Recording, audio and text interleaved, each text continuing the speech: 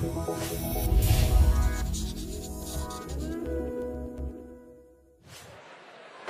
evening, everybody. Welcome at the Schumann Lecture 2012, this special lecture organized by Maastricht University and the city of Maastricht. To introduce our special guest of this evening, the speaker, I introduce to you the mayor, our mayor of Maastricht, Onno Hoes.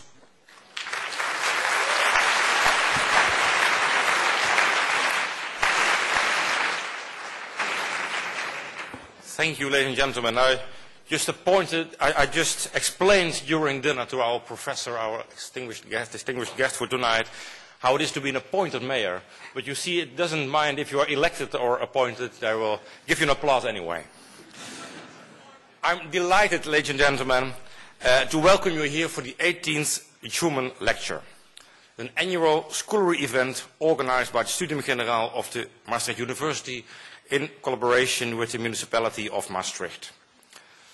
The Schumann Lecture is named after the former French foreign minister and prime minister Robert Schumann. After the Second World War, he was a strong advocate of reconciliation between France and Germany.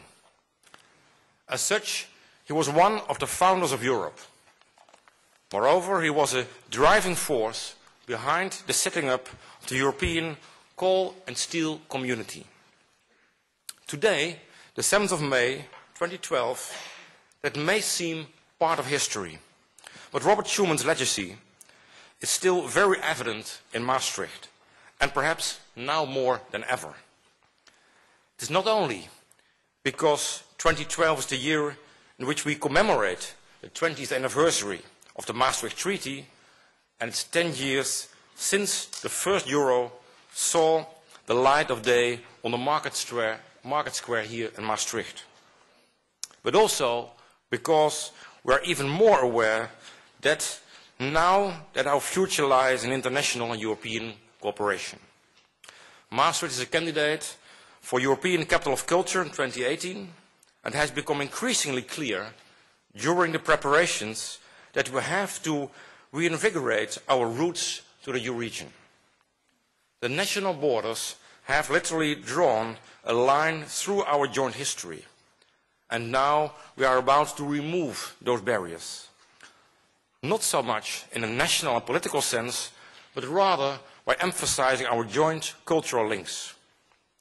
Ladies and gentlemen, Europe is currently involved in a serious crisis.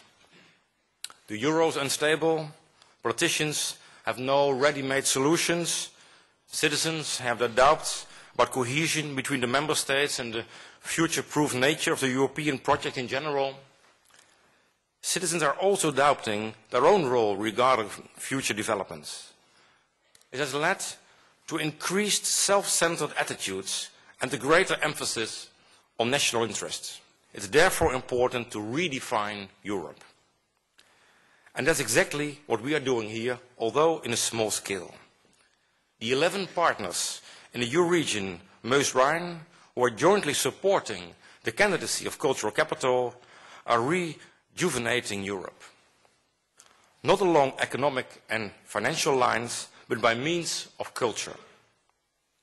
We believe that the similarities and the differences between those who live, work and study here in the EU region are a source of inspiration for a new approach on the road to united Europe, with our short-term focus being European Capital of Culture in 2018. Ladies and gentlemen, in my opinion, the speaker for the 2012 Schumann Lecture has the same focus, even though that focus extends beyond the EU region Meuse-Rhine. At least I hope for tonight. But I would like to assure our guest speaker this evening that part of the crisis can be solved in the various international regions in Europe, in which people and their cultural characteristics are central. Perhaps I'm being too hasty in suggesting a solution to the problem that our speaker has yet to outline, so I will conclude and introduce our main guest for the evening. He is Professor of European Studies, University of Oxford. He is a Berlin Professorial Fellow at St. Anthony's College in Oxford, Senior Fellow at the Hoover Institution, Stanford University, and the author of 9 books of political writing or history of the present, which have charted the transformation of Europe over the last 30 years. Ladies and gentlemen, I'm delighted to welcome Professor Timothy Garton. The floor is yours.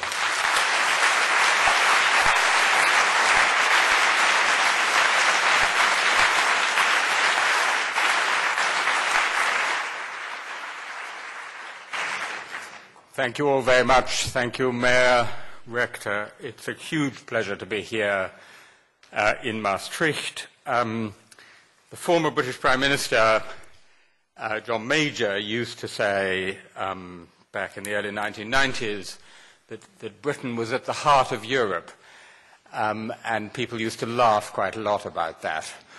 Well, I feel that here at Maastricht we really are at the heart of Europe. Here you have all the many layers of European history, from the Roman to the present, all the intricacies, the legacies of past conflicts, the interactions, and of course, as was just mentioned, Maastricht has become a name, a word in world history, as the name of the treaty that led to the so-called Economic and Monetary Union, which is now in a profound crisis. And I think it's not an exaggeration to say that the way people react when they hear the word Maastricht will actually depend on what happens in that crisis and the outcome of that crisis. In other words, if the whole thing goes completely pear-shaped and down the tubes, then people may have a marginally less positive reaction than they do at the moment. And actually, of course, we meet at a critical moment. We just had the French elections, the Greek elections. I'd be happy to talk about all of that in the discussion period afterwards. What's Hollande going to say to Merkel? What's going to come out of the Greek elections, and so on? I'm happy to talk about that in discussion. And you can read about it in tomorrow's Financial Times. I want to go a little bit deeper in this Schumann lecture, and I want to examine the origins of this crisis, and then, which is to say also the origins of what people around the world call, quote-unquote, Maastricht, and then to ask why it's proving so difficult to get out of it. Okay? Historians sometimes distinguish between crises of European integration and crises in European integration. It's a distinction made by Professor Ludger Kuhnhardt. This is clearly a crisis not just in, but a crisis of European integration. It is an existential crisis of the European project, perhaps the biggest that we have experienced for many decades. And the question it poses is the old pattern of European integration going to be reproduced, namely integration through crisis, challenge and response? Because again and again in the history of European integration, you have seen a further step of integration coming in response to the crisis, challenge and response. And the question is that going to happen this time or not? And if not, why not? And if yes, why? Okay, so there are two parts to what I'm going to say. The first is to look at how we got to what the world calls Maastricht, the treaty that eventually gave us the euro, and the second part, why it's proving so difficult to get out of it. Now, as all of you know, and I'm sure every student at Maastricht University knows this, there were many, many precursors of the idea of a European monetary union. There was the argument a single market requires a single currency. There was the Werner report approved in 1970, which said it should come in 1980, and so on and so forth. There was the Single European Act, which set the wonderful target goal of 1992 the single European market. Now, a German politician, of whom one or two of you may have heard, called Wolfgang Schäuble, familiar name perhaps, wrote a book in the early 1990s. At that point, he was a great pro-European. And he quoted Jacques Delors to the following effect. We were all waiting for 1992, and what happened was 1989. And there's a great deal of truth in that. The connections between these two things are, however, extremely complicated and very interesting. Students of history will know that, as a general rule, something cannot be caused by something else that happened afterwards, right? That is generally held to be a fallacy. But there is a curious sense in which 1992 was, in some sense, also a contributing cause of 1989. What do I mean by that? I mean, and I speak as someone who was traveling constantly in Eastern Europe through the 1980s, that the sense that Western Europe was uniting in an extraordinarily dynamic and prosperous community and just running streets ahead of a declining and decaying Eastern Europe. And the symbol of that was 1992, was a contributory cause of the Velvet Revolutions of 1989, right? And that was true not just in East Central Europe, it was also true to some extent in the Soviet Union, because if you look at the memoirs of Gorbachev and co., the Gorbachev generation, they say very clearly, look, we could just see how dynamic economically and politically Western Europe was and how our own system was stagnating. So in an ironical sense, 1992 was a cause of 1989. More important for our subject today, 1989 was a very important cause of what actually happened in 1992, that is to say, not just the completion of a single market, which arguably has still not to be completed, but the Maastricht Treaty, which led to European Monetary Union. In what sense? Because the prospect of German unification and then the reality of German unification dramatically catalyzed the process of moving towards economic and monetary union. This is not to say that some monetary union would not have happened at some point between some member states. It probably would. It is to say that this particular monetary union, in the particular form which is now in crisis, happening at that particular time, was a result of that particular historical constellation. And I'd like, if I may, because I think it's very, very interesting, just to dwell on a bit of the historical detail. And for some of you who are students of history, you can do this through a number of wonderful archival sources, including the special edition of the Dokumente zur Deutschlandpolitik, which documents in marvelous detail from primary sources the history of German unification. This may seem, ladies and gentlemen, a long, long way away from what you want to talk about, the European crisis today, but believe me, it isn't. Okay, so here we have the kind of record that would not normally be released for 20 or 30 years of a private conversation between then Federal Chancellor Helmut Kohl and then Italian Prime Minister Signor Andreotti. A name may also be familiar to you.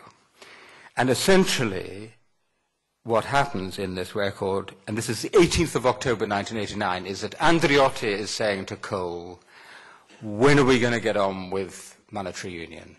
I want a date. I want to tie you down to a date for an intergovernmental conference to get on with the economic and monetary union. And we're worried about various aspects of it, he says, including the liberalization of capital taxes on capital movements, because he says, this is the German minute. Can I read it to you in German first and then translate for those of you who don't know German? Dies schaffe in Italien Probleme, denn bekanntlich sei die Steuermoral, wonderful world, die Steuermoral dort nicht so gut wie beispielsweise in der Bundesrepublik Deutschland.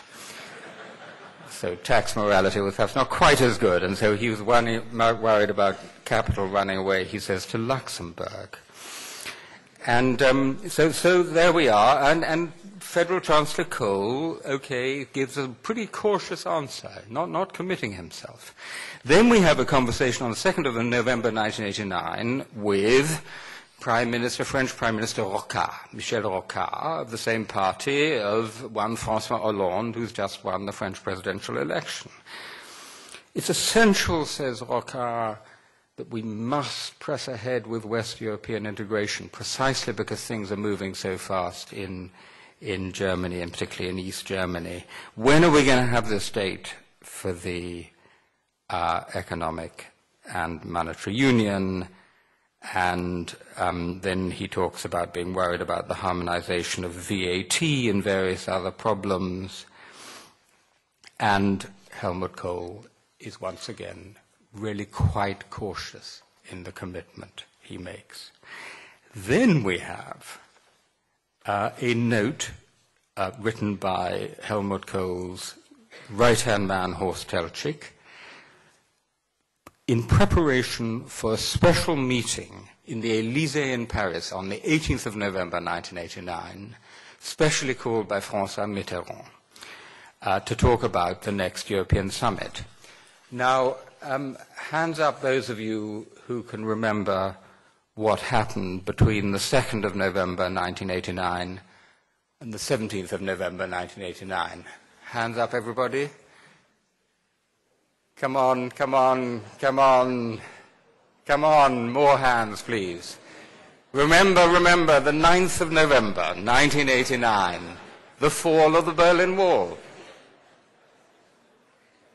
The Berlin Wall had come down. Now, if you remember, François Mitterrand was initially, as, how shall I put it, unenthusiastic about the prospect of German unification, as was Margaret Thatcher.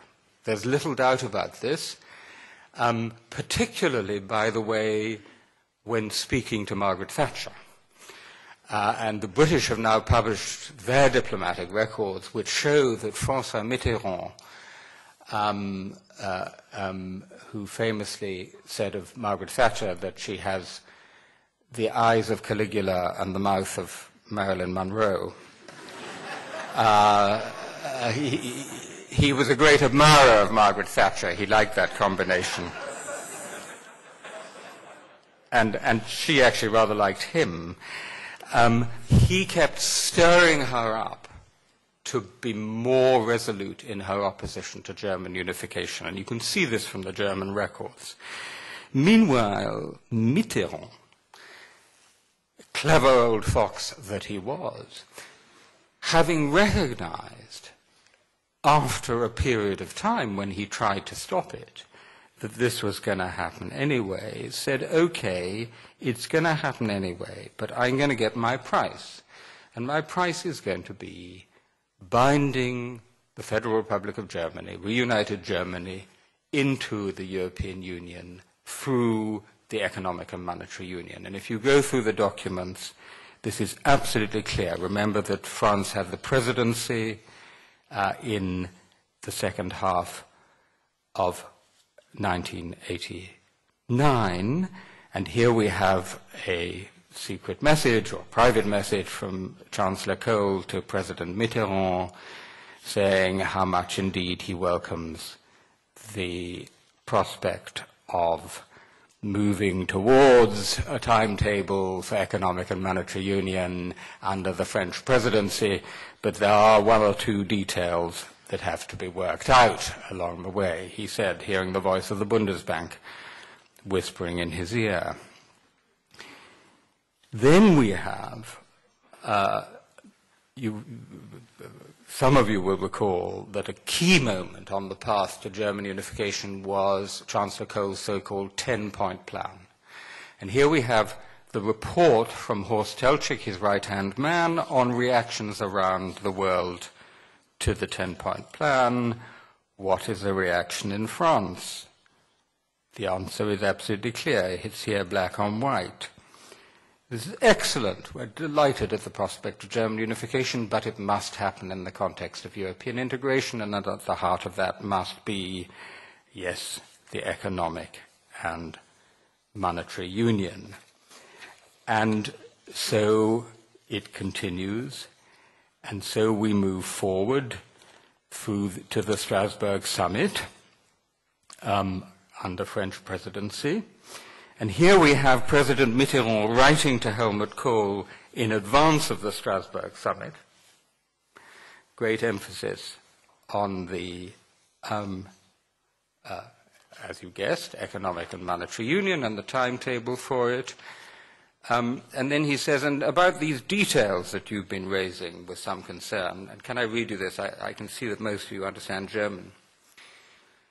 Die Wirtschafts- und Finanzminister können weiterhin unter irischer und italienischer Präsidentschaft die Überlegungen zur Koordinierung der Haushalte verfeinern.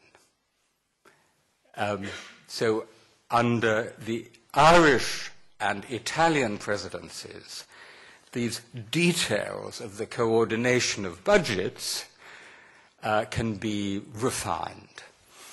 Think about that from the perspective of 2012 and think how delicately the details of the coordination of budgets have been achieved in the Eurozone, and how that might have something to do with the problems that we face today. In March 1990, we have a secret meeting or series of meetings between Horst Teltschik, Kohl's right-hand man, and Jacques Attali. Kohl's right-hand man, which pins down the timetable, essentially, towards an economic and monetary union, while insisting that there should also be a political union to complement it, that is to say, a fiscal and political union. I hope I don't bore you with the story. I myself find it quite intriguing, and not least because we now get to a historic city, not unknown to you, called Maastricht, where, according to a book which I commend to you by David Marsh, called The Bundesbank. David Marsh was one of the best journalists working on these issues, then writing for the Financial Times. I quote, "The decisive meeting at Maastricht took place before the summit had even started. Normally at such gatherings, François Mitterrand was the last participant to arrive. As befits the grandest guest at the party, you always arrive late. This time he turned up early. It was a clear indication of a preemptive strike. On the evening of Sunday, 8th December, the French president met veteran Italian Prime Minister Giulio Andreotti. Remember my first quotation. It says at his hotel just outside Maastricht. I hope one of you will be able to tell me afterwards where exactly that hotel was. And I look forward to hearing. And they agreed how to get this thing through the next day at the Maastricht summit, which was to say, let's make it obligatory for countries to join the EMU, what becomes the euro, if they fulfill certain stringent, rigorous German-style conditions, such as the 3% limit on deficits and the 60% limit on public debt. And sure enough, give or take a few details, that's what we got in the Maastricht treaty, and 2 days later that was greeted in the Bild-Zeitung with the following enthusiastic title: Das Ende der Mark. The end of the Deutschmark.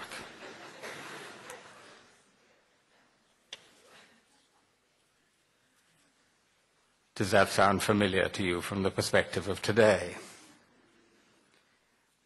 Now, very often in European debates these days, as we look at the current European crisis, you hear people calling for more leadership.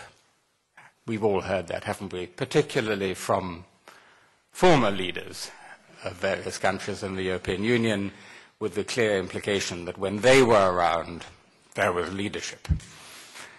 But now these epigones, these mere dwarfs who have followed, show no leadership. Well, there is an element of truth in this, so I want to add only an element of truth.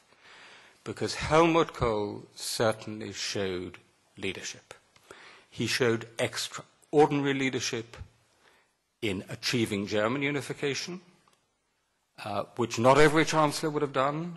As he rightly said, the window to German unification was only open for a few months, and he got through it in time. But he also showed extraordinary leadership in pushing through European monetary union. And he didn't exactly ask the German people. He told them. He certainly didn't have a referendum, which of course was not allowed by German constitutional law because of the somewhat unfortunate consequences of referendums earlier in the 20th century. But he pushed it through. He really did push it through a very reluctant German public, as many of you will know, a German public which was profoundly attached to the Deutschmark, which it saw not only quite rightly as a stable and hard currency, a key to the Wirtschaftswunder, but also as in some sense a symbol of post-war West German identity. One might almost say, exaggerate slightly, that what the Westminster Houses of Parliament are to the British, the Deutschmark was to the West Germans. But Kohl always wanted to have a political union to complement the economic and monetary union. He was very clear about this. 10 days before the Maastricht conference, he said, political union and economic and monetary union are inseparably linked. The one is the unconditional complement of the other. We cannot and will not give up sovereignty over monetary policies if political union remains a castle in the air. Well, I leave it to you to judge how much of a political union we got through the Maastricht Treaty. Not much. We got European citizenship, but only through being the citizen of a member state, not directly. We got the Committee of the Regions, not wholly insignificant, as the Mayor just pointed out. We got enhanced powers for the European Parliament, but essentially the European Union, as we now called it, is still fundamentally an organization of the member states. Arguably, it's more intergovernmental today at 27 than it was 20 years ago, and arguably the European Commission is weaker than it was under Jacques Delors. So not much political union there. But Kohl wanted it. And if the chance had come, you can be sure he would have taken it. Okay, this brings me forward to where we are today. At the time when this complex deal was made in this city, which resulted in, nearly slightly less than 10 years later, in European Monetary Union and the Euro, there was a joke that did the rounds, and the joke was the whole of Deutschland for Kohl, half the Deutschmark for Mitterrand. it was a little too sharp, perhaps, because it wasn't as simple as that by any manner of means, because Kohl himself wanted Germany at the moment of European Union to be bound into a larger European structure. He wanted what is sometimes called the golden handcuffs of European Union to be put on. But in making the monetary union in the way we did, in the Treaty of Maastricht and the subsequent detailed negotiations, we put the cart before the horse. Right? We made a monetary union without the fiscal union and implicitly elements of political union that traditionally have been needed to sustain à la longue a monetary union, à la longue a stable monetary union. And we knew that.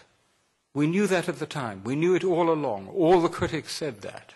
The crisis we have today is, to adapt Gabriel Garcia Marquez, the Chronicles of a Crisis Foretold. We knew that this problem would come.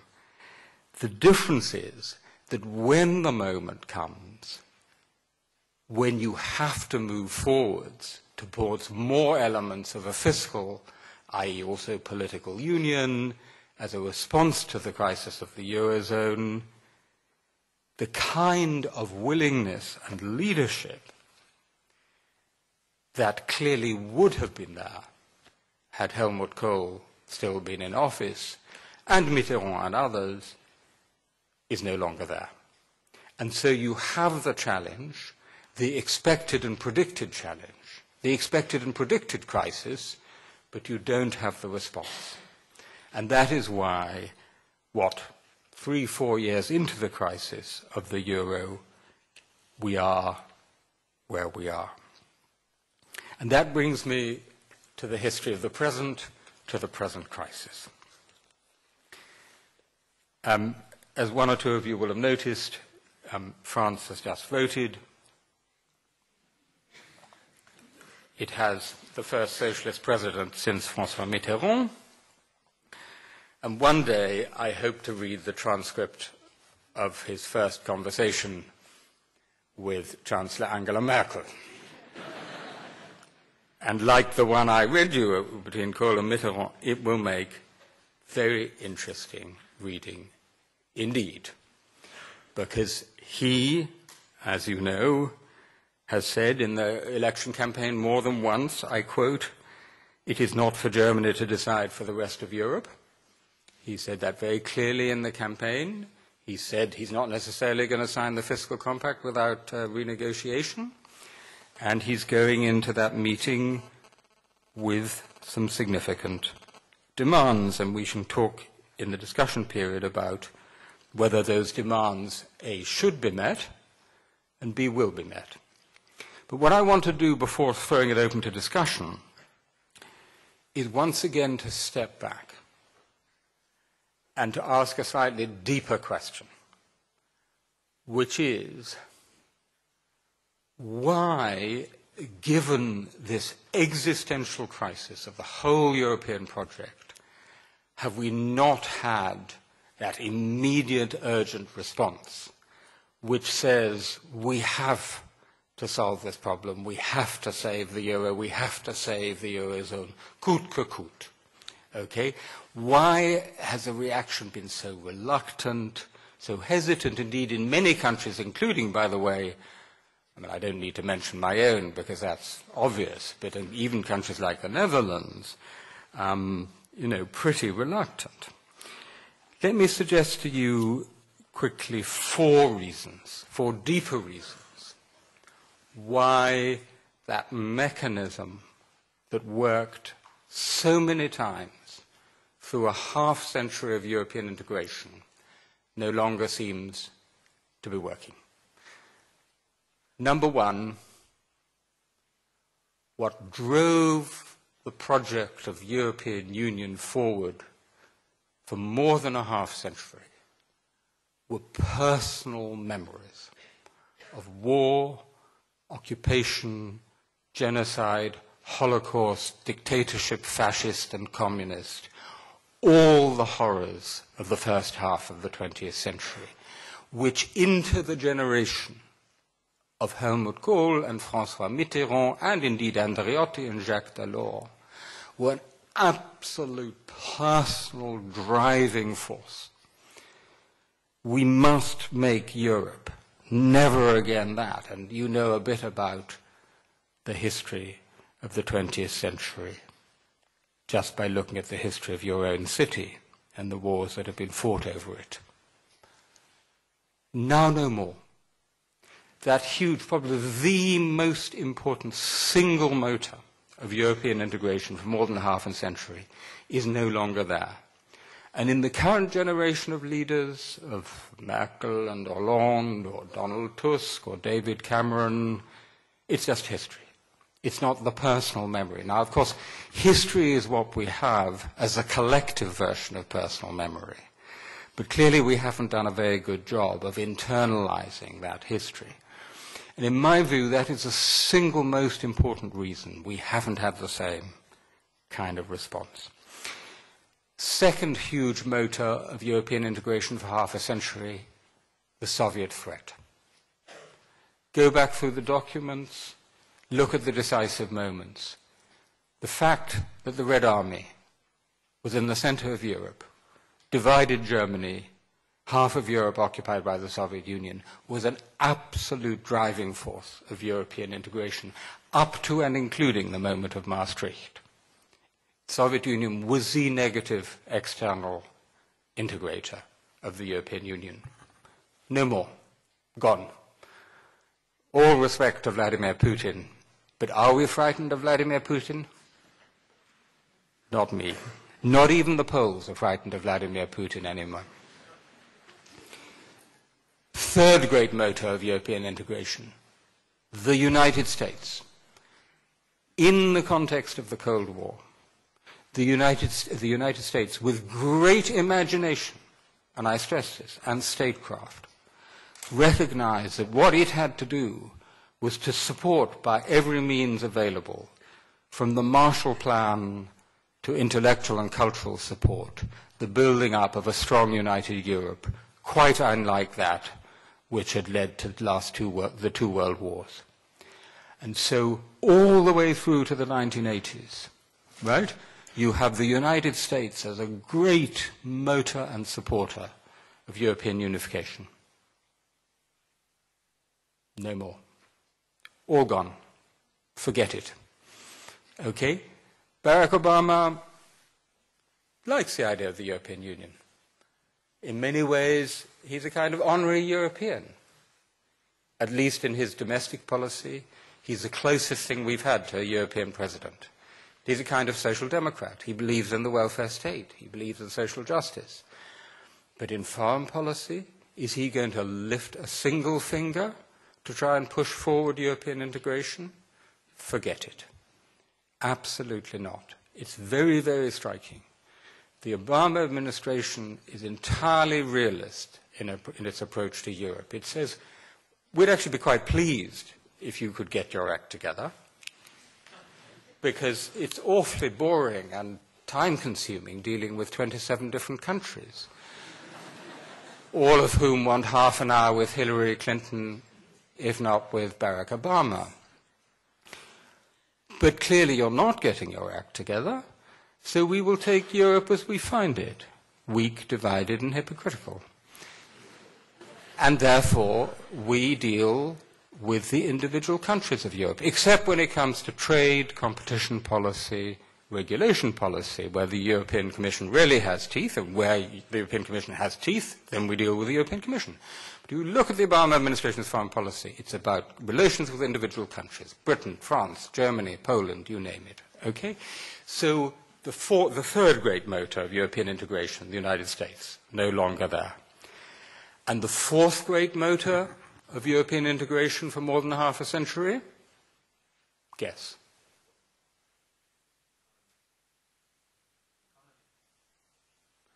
The Federal Republic of Germany. The Federal Republic, everyone talks about the Franco-German couple. And by the way, the economy is not wrong, and it wasn't a wrong answer, but just not the right answer.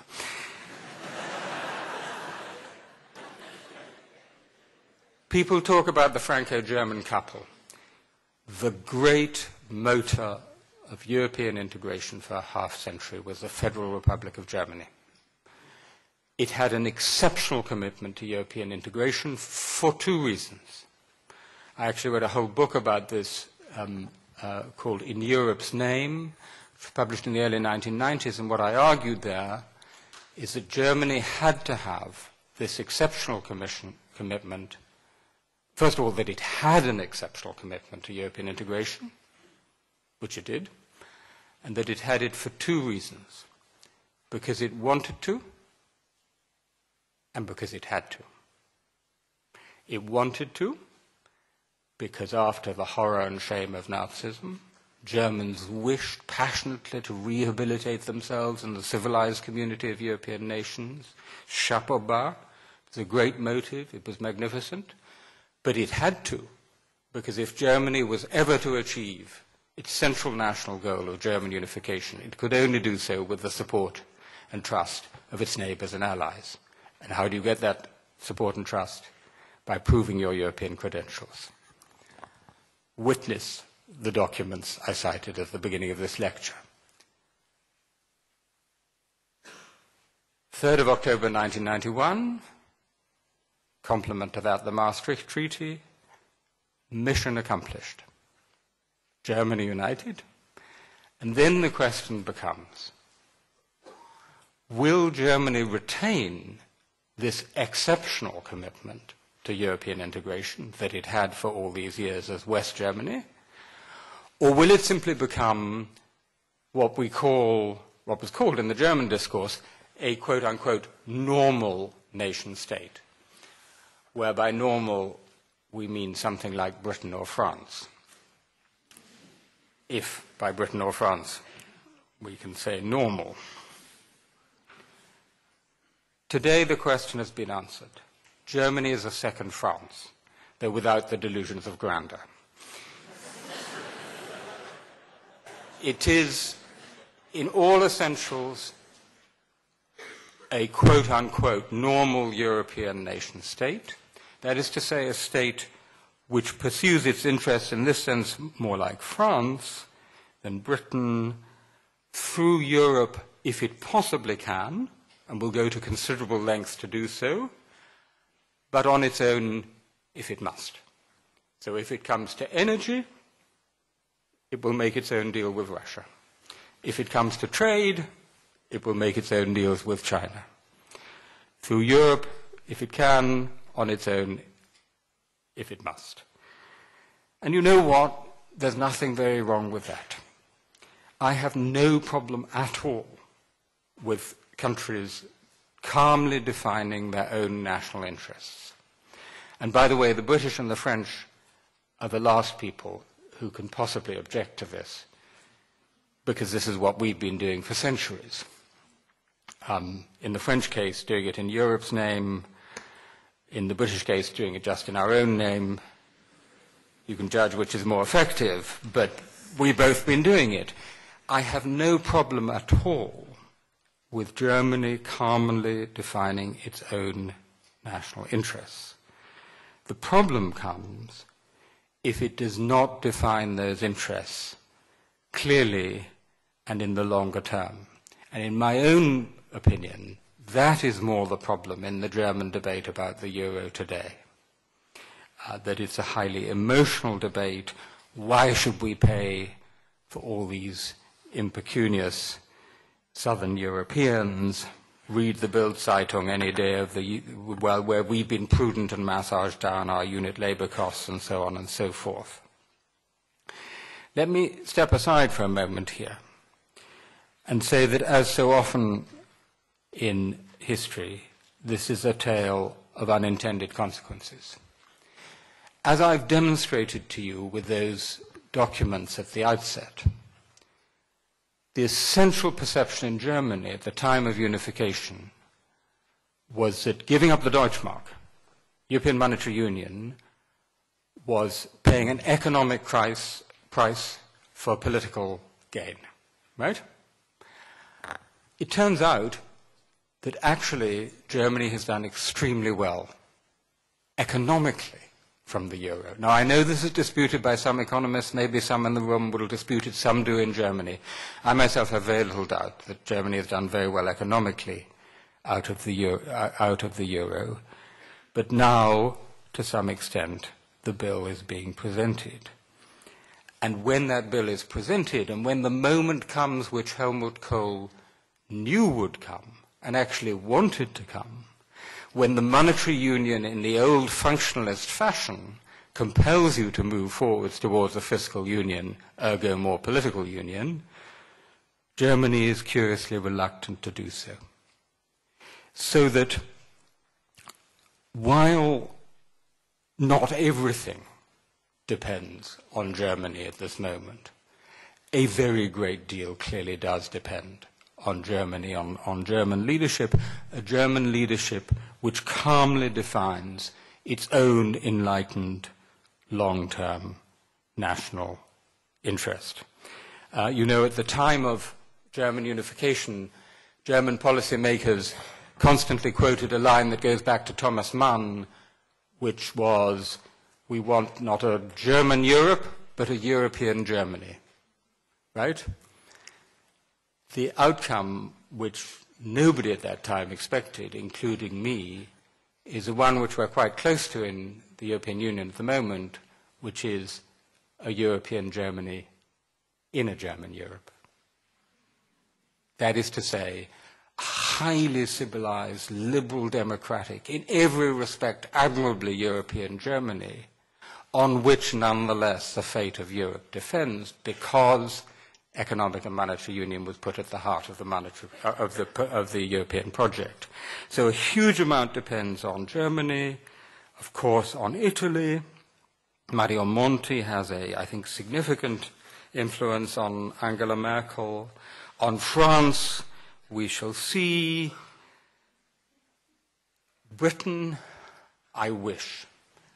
I truly, truly wish. You are looking at one of that endangered speeches.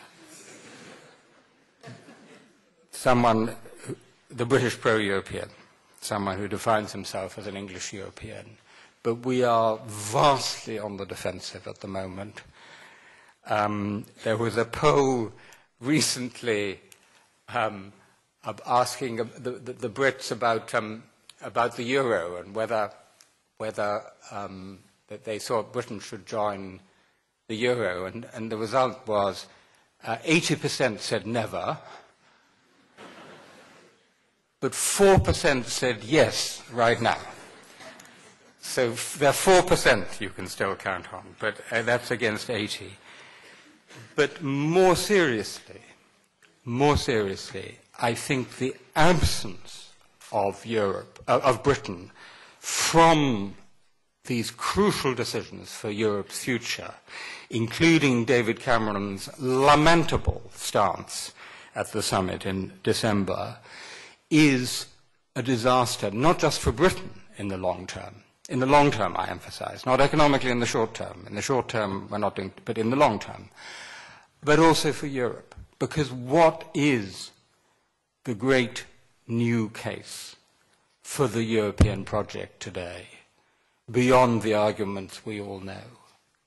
It is the one that Jean Monnet anticipated in one of his wonderfully perceptive remarks, when he talked about the need for a strong Europe à la mesure de l'Amérique et de la Russie aujourd'hui, de la Chine et de l'Inde demain.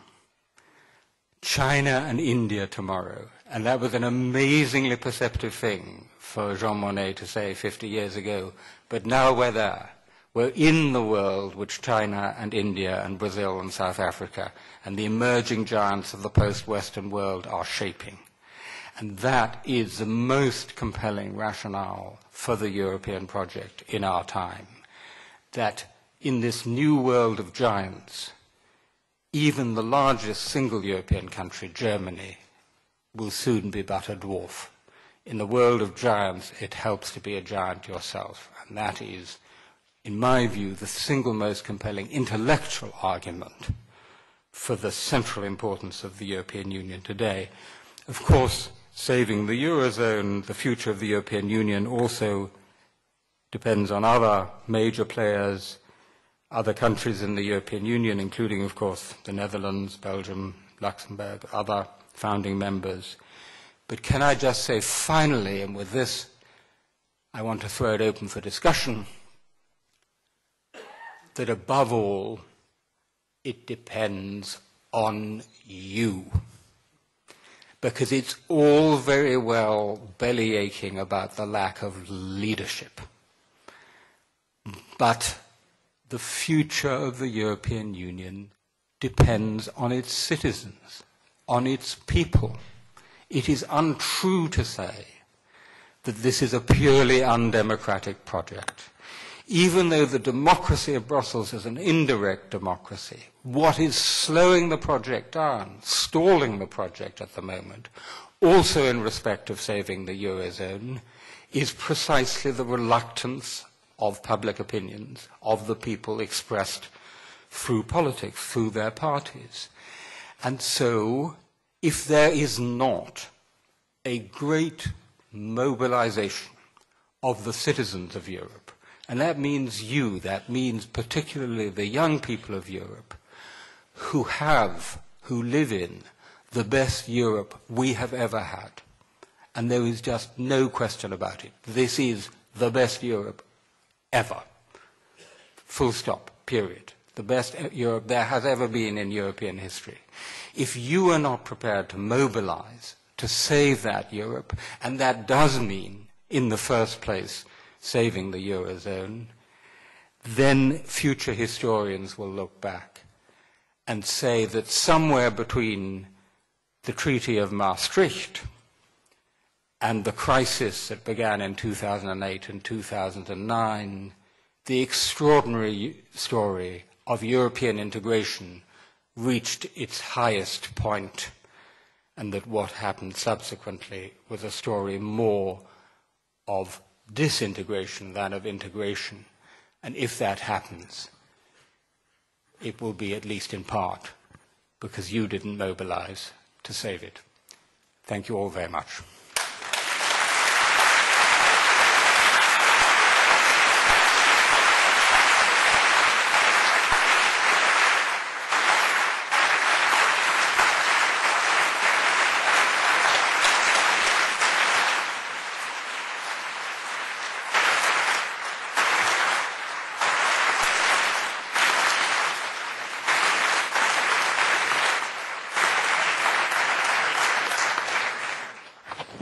Well, ladies and gentlemen, there are quite some experts in the audience on the European Union and probably also on the European crisis. So I expect quite some questions and a vibrant discussion.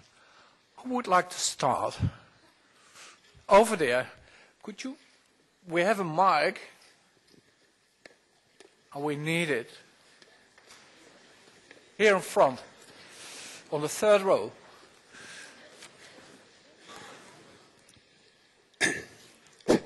My name is Stephen Tykon. I'm an architect and an investigative journalist with Politico.com.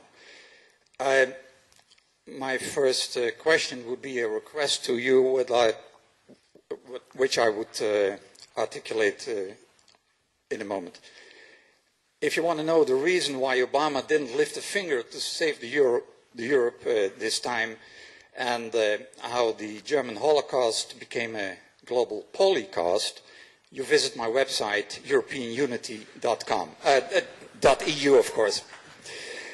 Now, my request is to you, would you be so kind to ask the audience who in the audience thinks that European governments are working for the citizens or the international global banking cartel? Okay, thank you. Would you mind answering these questions one by one, or? I have a... Was that a question, I wonder?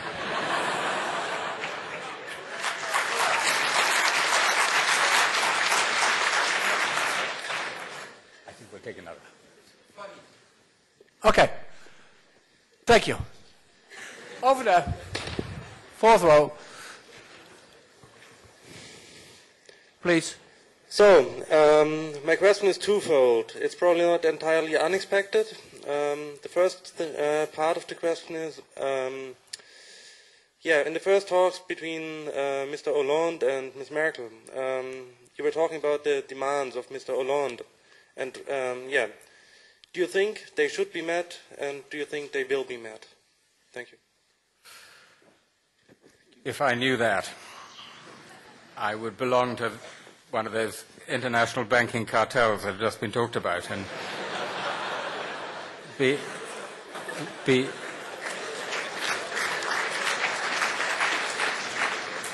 be as ludicrously overpaid. And by the way, I think I owe the gentleman the courtesy of at least a brief reply, which is that I do actually think that while the world is not run by Bilderberg or big corporations, that money plays far too large a role in all our politics, including notably in the United States, and that the financial sector has got away with murder, colloquially speaking, in a way that many other sectors would not. And so there's no question that that is part of the etiology, part of the origins of the crisis we face. In terms of Hollande-Merkel, let me take the second question first. Should they? I do not see how the weaker economies of Southern Europe can get out of a debt deflation trap without more growth. If you're Spain, 24%? Thank you. An analytical comment rather than a political statement, but 24% unemployment going on 50% youth unemployment, those levels of debt, how are you going to pay down the debt, get down the deficits, unless you get growth? And in that sense, I think Hollande, and by the way, the British Labour Party and the German Social Democrats and many American economists and many, many others around Europe are right. So I think that you cannot do it simply by the austerity formula which Germany is proposing at the moment. I mean, I hasten to add, I'm not an economist, so I'm not going to get into the detail, but that seems to me fairly clear. I think what is correct is that in the longer term, you do need the kind of structural reform that Germany implemented extremely impressively by consensus under the Schroeder government. And you look at the way they massaged down unit labor costs while Greek and Portuguese labor costs soared in the 10 years. I mean, so we need that structural reform. But it's necessary, but it's not sufficient. So to that extent, I think that Hollande is right, and I hope we do get some more growth stimulus components into how we address the Eurozone crisis. Now, next question is obviously, where do those come from? That's obviously more difficult. Ask your economists, but I think the basic insight is correct. Will he get it? It depends, like almost everything else that Angela Merkel does, on German domestic politics. Because Angela Merkel, and this is both her great strength and her great weakness, is the most brilliant domestic politician. She's the most brilliant winner of elections, right? And so she's looking at the elections coming up in North Rhine-Westphalia. She's looking at the opinion polls. She's wondering what's going to happen to her current coalition partner. She's saying, should I work towards a grand coalition with the Social Democrats? And if she thinks that her future lies, for example, in a grand coalition with the Social Democrats, then it will be that much more attractive for her to make a deal with the Social Democrats' sister party in France, the Socialist Party. So I think The second part of your question, I'm sorry, there's a long answer, but it's a very important question. The answer to the second part of that depends on whether Merkel makes that political calculation and thinks that she can face down the Bild-Zeitung, the Bundesverfassungsgericht, and the Bundesbank. Yes, please. Yeah, my name is Kalle. I'm a student here in European Studies at the university. And my question is whether do you see the future of Europe mainly in economic terms, or how do you perceive contemporary threats, for example, to human rights and upcoming populism like we have seen in many, many European countries? Thank you very much. I think that's a really important question. First of all, the problem with the functionist method, which is going through economic means to political ends, is that as so often in history, with time the means come to be seen as ends in themselves. Europe is a political project or it is nothing. That is the purpose. The purpose of Europe is political. Number two, one of the great problems of today's Europe is that the Europe of democracy and the rule of law and human rights is still far too much divorced from the economic Europe of the European Union. So if I, as a citizen, feel that my rights have been violated, I don't go to the European Court of Justice, I go to the European Court of Human Rights, that is to say, the Court of the Council of Europe. And my old friend, late lamented friend Ralph Dahrendorf, used to say that one of the great, great failures of the European project over the last 20 to 30 years was not to bring these two Europes closer together. And I believe that is profoundly true, because what now happens is that you have countries inside the European Union, member states of the European Union, which are flagrantly violating the standards that we preach to the rest of the world, the standards that we demand of candidate countries to the European Union. I need only mention Hungary to give you just one example. And nothing happens, because there are virtually no mechanisms in the way, virtually no, I emphasize virtually no, there are a few, but virtually no mechanisms for genuinely implementing and effectively implementing what we regard as European values and European standards in the way EU member states treat, for example, their own minorities. And I think that is a great, great lack. So the answer to your question is it has to be a political project and a moral project, or it is nothing.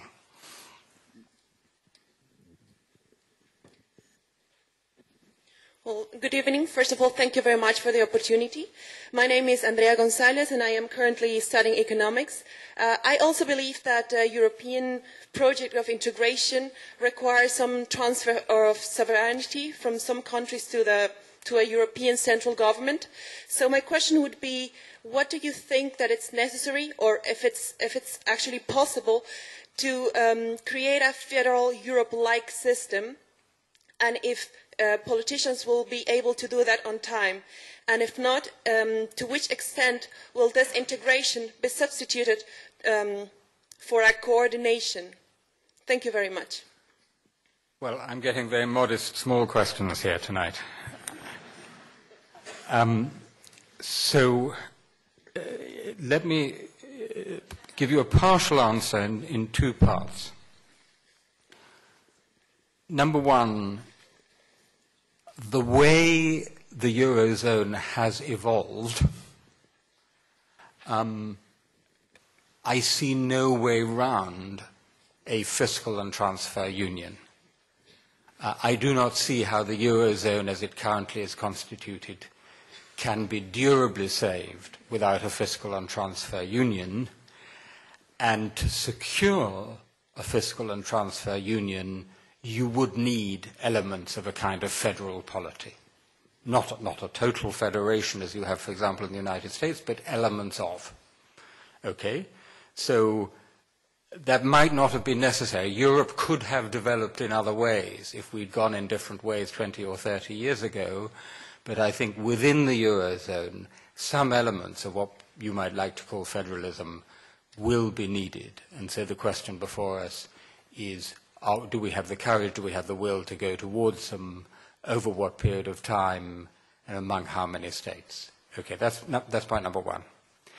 Point number two is,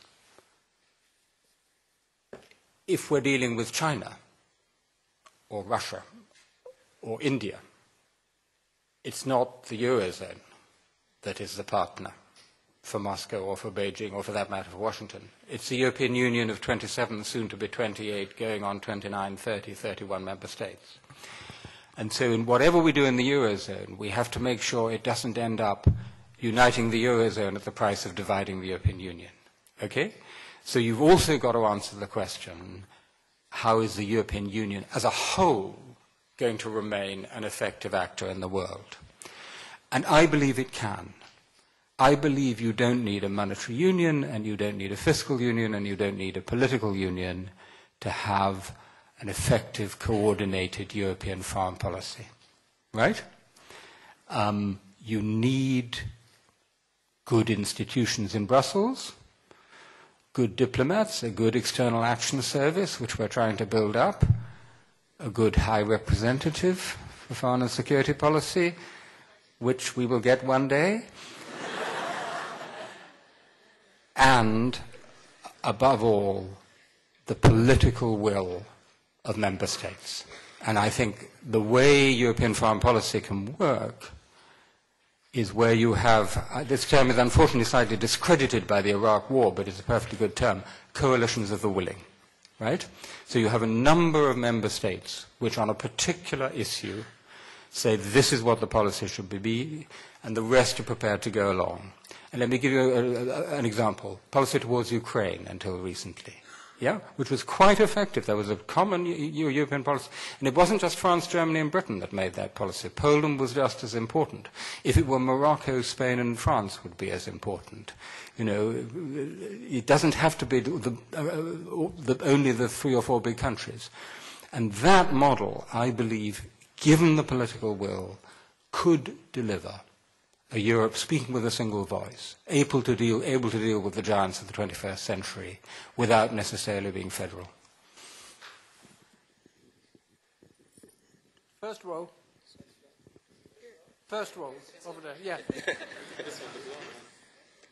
Yeah, thank you first for the very interesting speech. I'm Mark Friedrich, I'm a third-year European Studies student, and my question, actually, the first one you already answered in your previous answer, but the second one is just before I entered here, I read that Samaras gave back his mandate to form a government in Greece to the president, so it will be very difficult to form a government in Greece. What consequences will this have on Europe?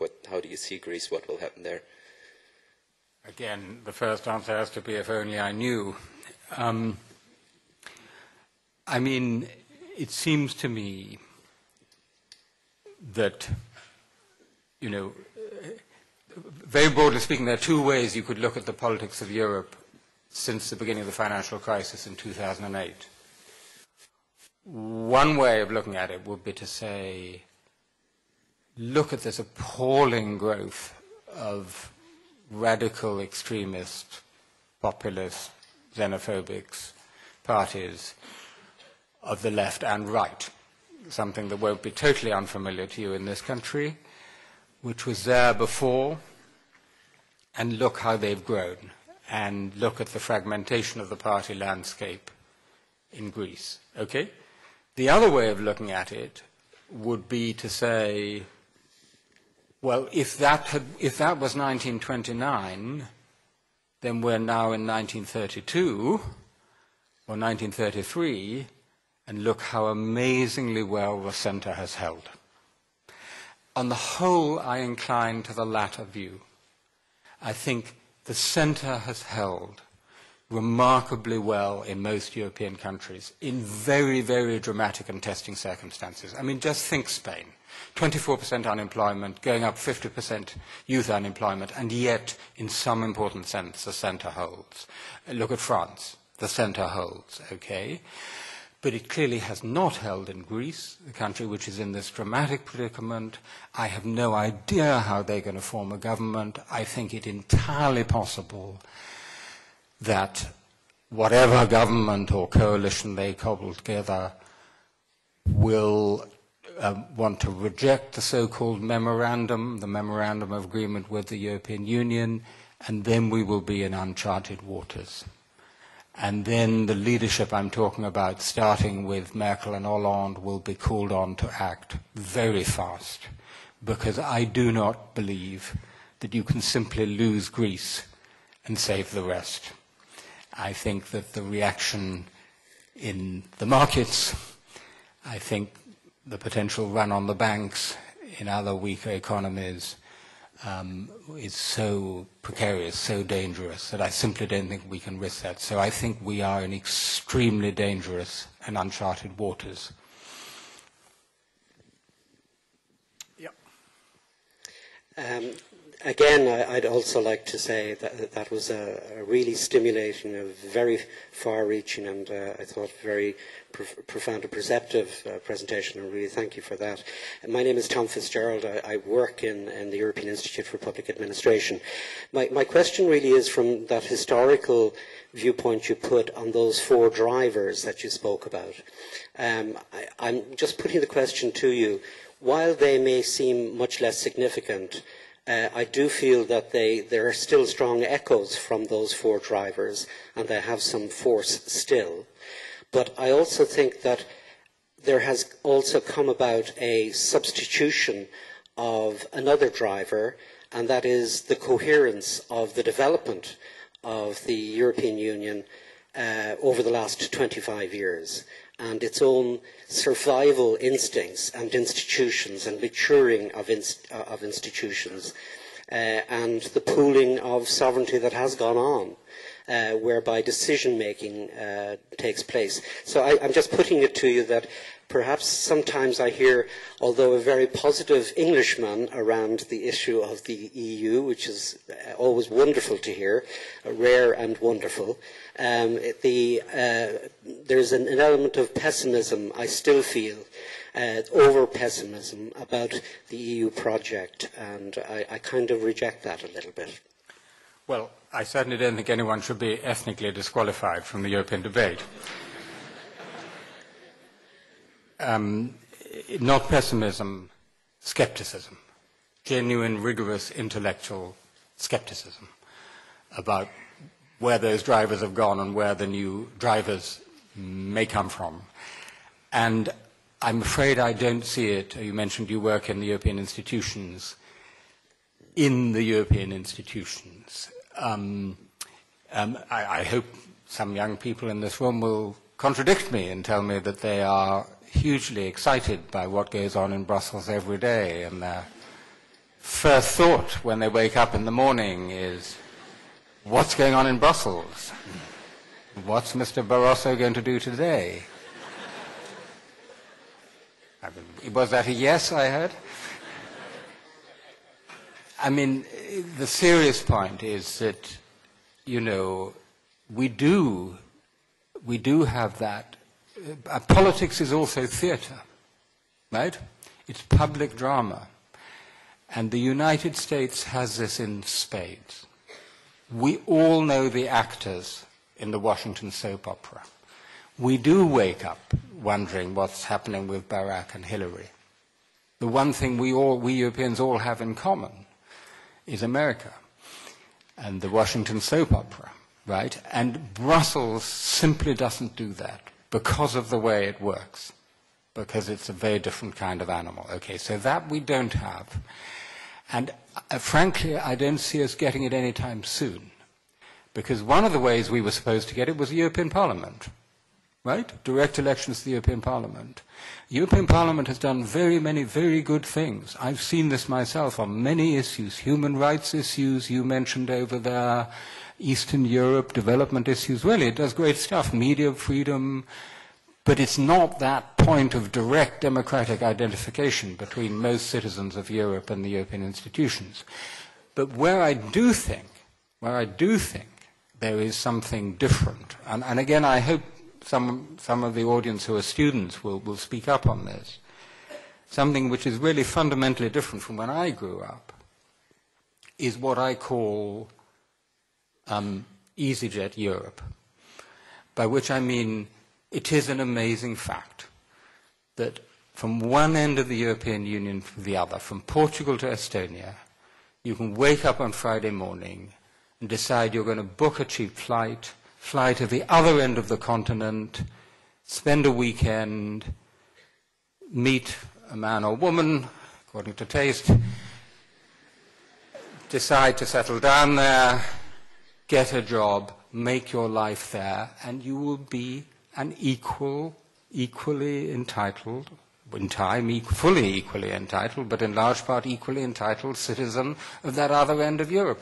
That is an amazing thing, and I think, dear audience, correct me if I'm wrong, this is something that people in Europe do value, right? So I think that if people saw that to be threatened, that everyday experience of Europe to be threatened, then you would get a mobilization in defense of Europe. The trouble today is that I don't think, and again, please correct me if you're wrong, please tell me that there is this great mobilization. I don't think people yet feel that the crisis of the Eurozone is that kind of existential threat to that lived everyday Europe. That's on the one hand. And on the other hand, China just doesn't work like the Soviet Union. It's just not felt to be the same kind of threat. So I don't see them ultimately as yet being those kind of mobilizing forces. But I live in hope. Yeah, over there. To the right. Oh. Yes. My name is Daniel Gedanitz. I graduated from this university 2 years ago, and my question is actually if you agree on a proposal made by Mr. Jean-Claude Juncker on a conference in December in Germany, and there he proposed, he was supposed to talk on the European crisis, but he was tired of it, and talked about European integration. And he talked about the same topics as you did, with the drivers, the motors, and that we, the young generation, the citizens, need to be the kind of new drivers of European integration. And what he was talking about or saying was that we need a new European identity, and that many young people don't see the advantages, the benefits of the European integration process of the European Union anymore, because we don't have the memories, the personal memories cement. And one idea he presented, maybe it's not the most serious or best one, was to close down borders again for a short period of time so that everybody can see what the benefits, the advantages of the European Union really are. That by this better European identity, a more European feeling can be created. My question is if you agree or you think this might be a good idea. Well, this is, of course, very close to what I was saying in the first part of the second half of my analysis about the absent personal memories and the way in which history, as taught in schools, does not substitute for it. But, of course, you're on a very slippery slope with Mr. Juncker there, because if you really wanted to get people going, then you should have a little war or two, and then right? And that's not something I'm ready to propose even in jest. Although people do forget, people go on with this old cliche about how we've had peace in Europe for 60 years, and they forget we haven't had peace in Europe for 60 years, because I don't know if anyone here has been to Bosnia or Kosovo, but I have. And those were wars, very nasty wars on the continent of Europe, which Europe failed to prevent. So I do think that knowing more of our history, including our very recent history, would help a great deal. And I actually think that the challenge of how we do that, of how we convey the lessons of the tragic part of European history without actually having to go through it ourselves, is a huge challenge to people of my profession, to historians and to educators. Yes, please. Thank you. I'm Christian. I'm a European Studies student in my third year. And I was wondering about the driving forces for the older generation that you were mentioning, for them to unite as Europe. You were talking about the threat, the Soviet threat, which, and the threat also existed on the other side of the curtain, which was the American threat. So I wonder if there wasn't, in fact, if it wasn't merely a Soviet threat, but maybe anti-communist, intrinsic anti-communism that brought those leaders together, and because they would never like to have this, and there was the possibility of France and Italy in the 50s to really switch over and become, because the Communist Party gained really far. So if it was maybe only an anti-communist union in the very beginning, and this transcended now, when this is all gone, the Cold War and the logic, into a more neoliberal way of European constitution of Europe, of the European Union. Yeah, well, listen, first of all, you know, you said it perhaps a little bit sharply, but of course, one of the major American motives was the Cold War and the fear of bits of Western Europe going communist. I mean, it's absolutely clear. There was a British satirical show in the 1960s which said, you know, we really do envy the Americans. It's so wonderful to have a positive faith. What's that? Anti-communism. And good to have a positive faith like anti-communism. So, of course, there's a lot of truth in that.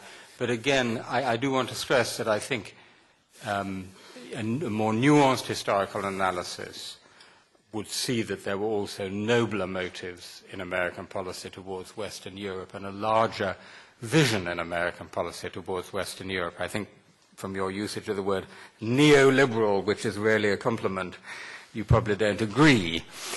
But I think that now, if you look at it geostrategically,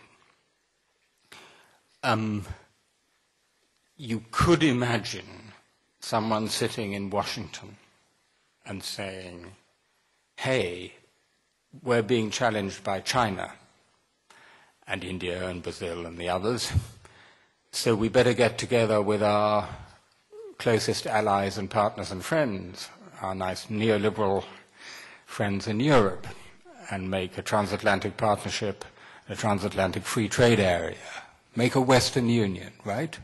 That would be a possible logic and line of thought.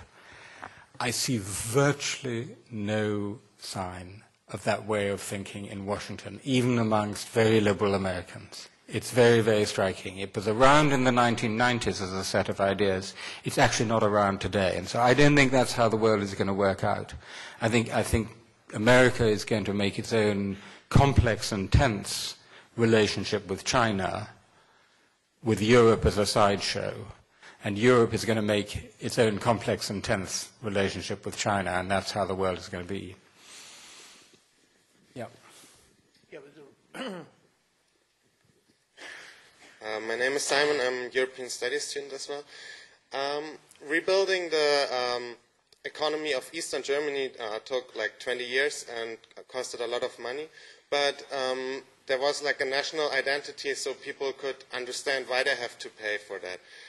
Now, rebuilding the Greek economy, or maybe also the Spanish economy, I don't know, will take a lot of time as well. But I doubt that there is like this European identity that would be strong enough so that people in Germany or in the Netherlands understand why do they have to pay for Greece. Like there is now already the Bild Zeitung or right-wing voices throughout Europe are like campaigning against paying for Greece. Now, like in the first or second year of the crisis, but do you really think this can go on for 20 years? Well, and yeah, don't you think that more European identity would be necessary for that? And like, yeah, why do you want to make, like, how would you make people understand that they have to pay for Greece to build up their economy and not maybe the economy of Tunisia or Morocco? Sure. I mean, very good question. You know, when I hear the word European identity, my heart doesn't beat faster because No, don't get me wrong. I am a passionate European, but discussions of the European identity tend very quickly to get very woolly indeed and very vague. I think there is a European identity. I think it's here in this room. Most of us, and not all of us, most of us are Europeans. We have made Europe and we have made Europeans, and we have a great deal in common. European identity is something lived, but what is true is that it has not reached the point that there is the same kind of solidarity between Germans and Greeks as there is between Californians and Ohioans. Although, by the way, that itself is not unlimited, as any of you who know the United States know, but that isn't there. So I think where you're right is that you could not build a fiscal and transfer union on some assumption of a fellow feeling, what John Stuart Mill called a fellow feeling, that is not strong enough. I think that's right. I think Angela Merkel should have got up 3 years ago and not said, we are all Europeans, Greece is the seat of European democracy, and therefore we must save the Greeks. I think she should have got up and said, dear compatriots, it is in our own enlightened national self-interest to save the euro. We have benefited enormously from it. Here are the reasons why. 1, 2, 3, 4, 5. In any case, the costs, the dangers of a collapse of the euro are so enormous that we have to do what it takes. And that is the way I would have made the argument much more pragmatically, much more coolly, and I think she could have persuaded the German people on that basis.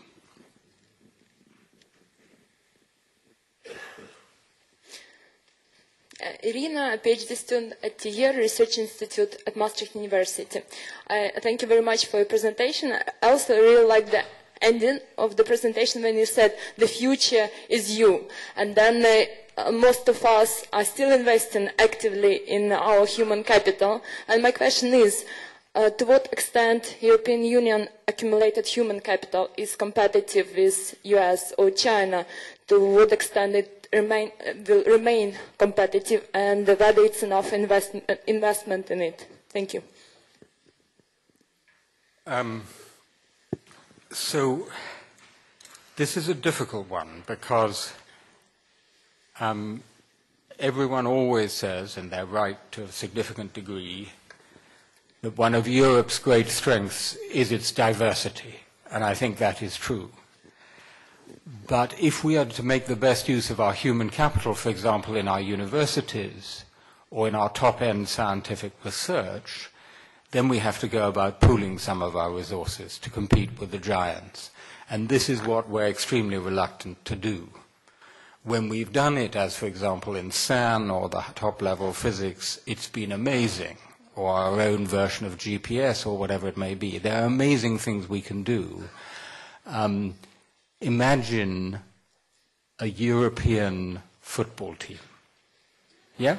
Just imagine if you had the best players from Real Madrid and Manchester United and so on in one team. It would be the most amazing team, would it not? And I think that if we are to realize our human capital, to its highest potential, we still have to keep our separate teams, particularly Manchester United. But I also think, at least in some areas, we need a European team.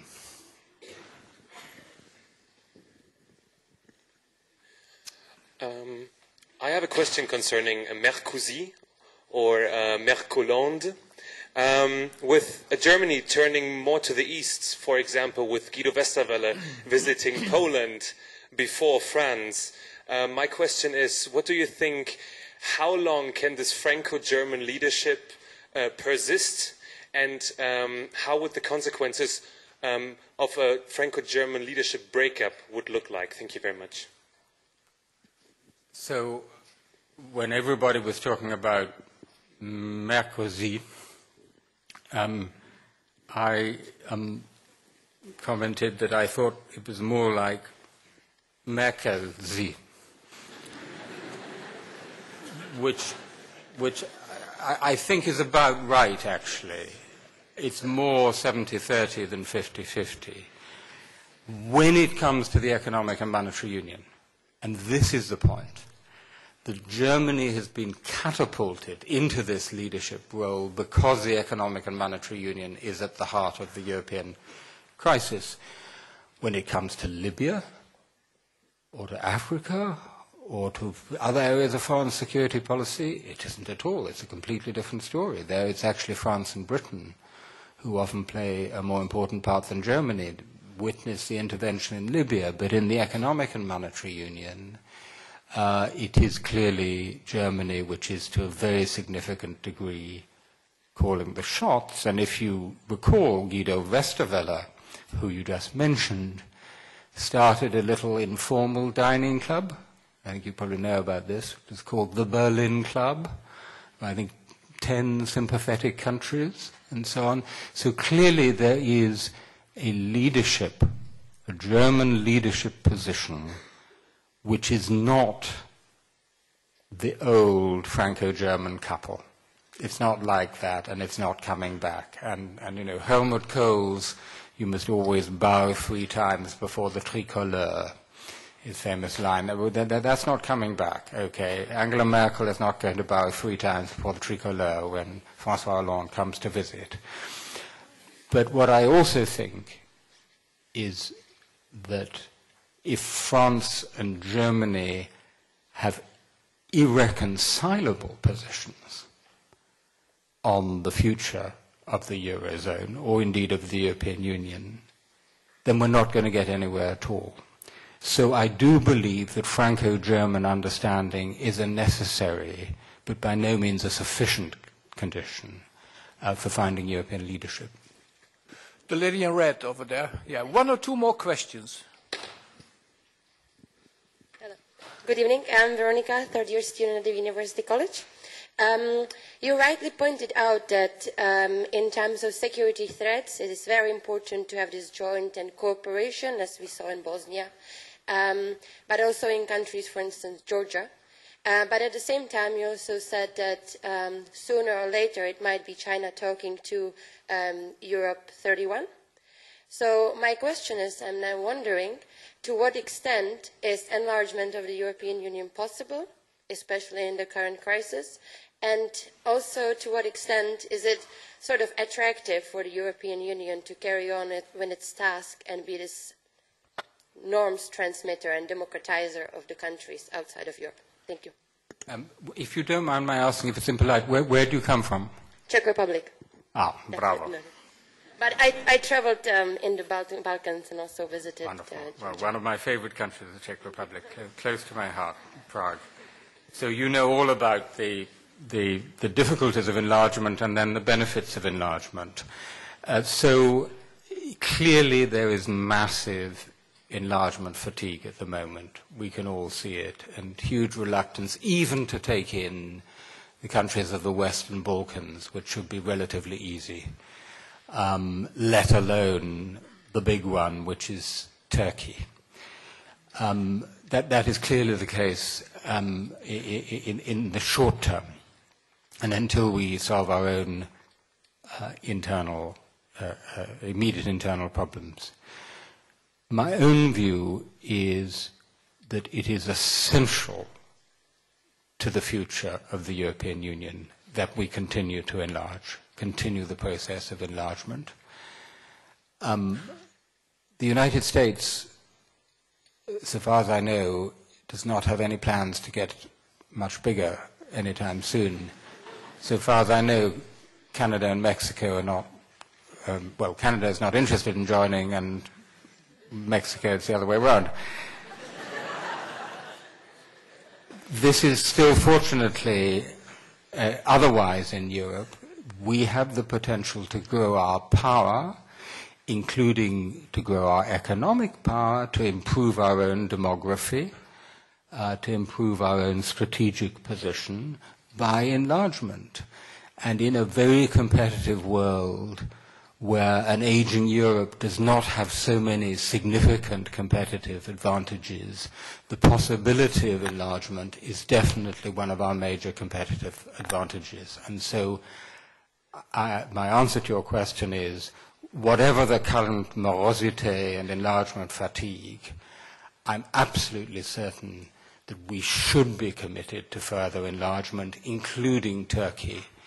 And if we want to walk with the giants of the 21st century, that's what we need to do. Last question over there. Yes, please. Good evening. My name is Russ Kent. I'm a compatriot of yours. I graduated last year from a master's degree here, and I teach European Studies in the Hoger School. I am somewhat of a sceptic myself.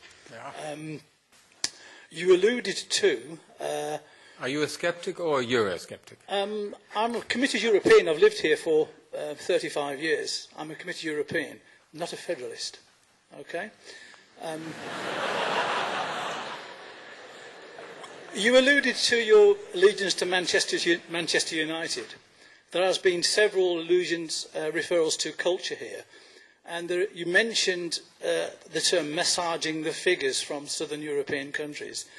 Is this not the cultural difference that exists within the borders of Europe? There are those that will play by the rules and do things as they should be done, and there are those that pretend to play by the rules and do things as they want to do them anyway. And this will ever be the case, and this is why we will never have a successful European fiscal union and European political union. Thank you. I think you qualify as a skeptic, not a Eurosceptic. You know, there was an old joke in communist Eastern Europe where all the communist regimes were called the people's democracies, and the joke was, what's the difference between a democracy and a people's democracy? Answer, it's the difference between a jacket and a straitjacket. And I rather think the same about the difference between a skeptic and a Eurosceptic. But to your point, I would distinguish between the short and the long term. As Signor Andreotti delicately alluded to in his conversation with Helmut Kohl, to come back to the beginning of my remarks, the Steuermoral, I think was the phrase, is perhaps slightly different in some southern European countries than in some North European countries. And that is obviously the case, that things are done somewhat differently in different places. And therefore I think there is a good argument that not only was the design of the Eurozone flawed in the lack of a fiscal union built in at the beginning, but it also went too far too fast.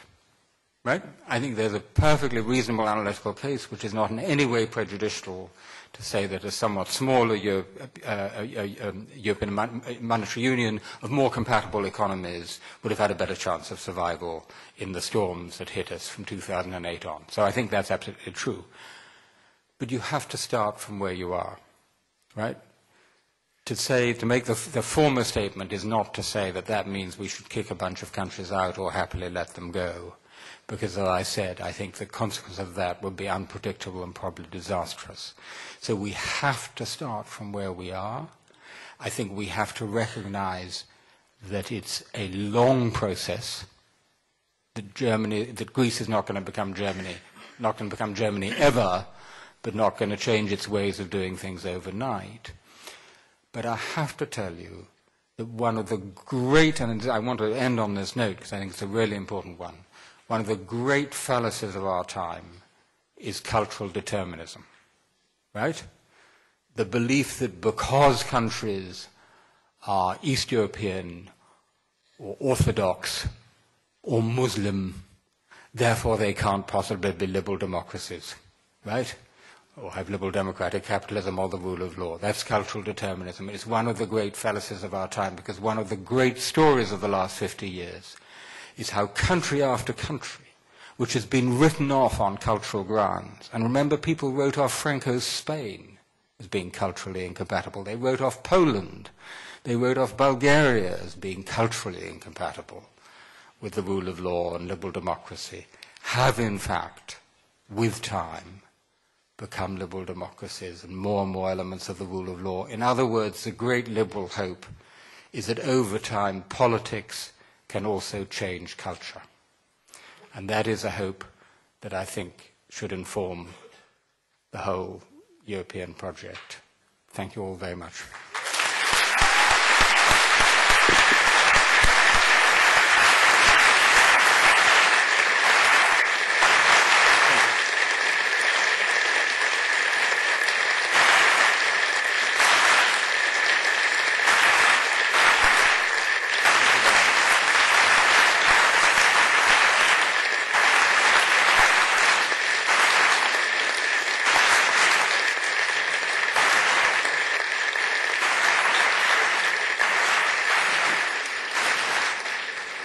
Well, ladies and gentlemen, I'm sure Professor Ash could talk for hours on the European Union and on the European crisis, but we have to stop now. I'm not exaggerating by saying that we have witnessed a very impressive, inspiring, eloquent and intellectual lecture on the European crisis, and thanks to the European crisis, ladies and gentlemen. And even if the European Monetary Union collapses, we still have a very positive branding from the perspective of Maastricht. Is it not the Maastricht Treaty? Then it is Maastricht University, since you were an excellent audience. Thank you for that. Thank you for being with us tonight. And thank you, Professor Ash, for your eloquent lecture. Thank you very much indeed.